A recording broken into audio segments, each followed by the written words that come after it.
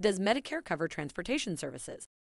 Original Medicare offers coverage for emergency transportation, but routine trips for doctor visits generally aren't covered.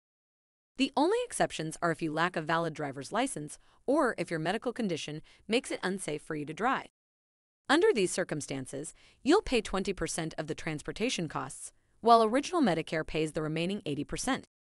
To qualify for coverage, you'll need written documentation from your doctor, and you'll have to sign a form called an Advance Beneficiary Notice of Noncoverage. Additionally, some Medicare Advantage plans may include coverage for non-emergency medical transportation. It's advised to consult with a licensed agent to find out what Medicare Advantage plans include this benefit. For more information about Medicare, please speak with a Senior Healthcare Solutions Medicare expert today at 866-633-4427. Thanks for watching. Like and subscribe for more Medicare videos.